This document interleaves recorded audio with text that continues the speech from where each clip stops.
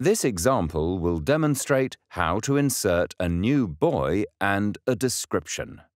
Start by using the grid box to reference the NM position on the chart. Then, using the latitude and longitude guides on the tracing and the chart, lay the tracing to its exact location.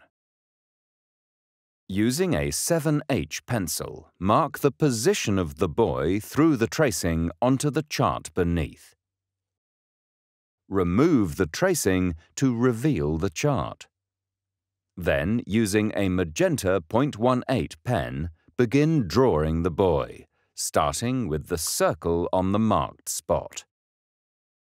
Complete the buoy with the color and flare. Now, using a 2B pencil and a ruler, draw a horizontal guideline for the description. Then, using a magenta .18 pen, write the description text as it appears on the tracing. Write clearly and distinguish between upper and lower case.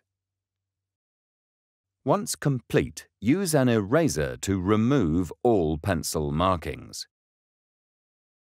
Now, lay the tracing back over the chart to check that the buoy has been inserted in the correct position and that the description is correct.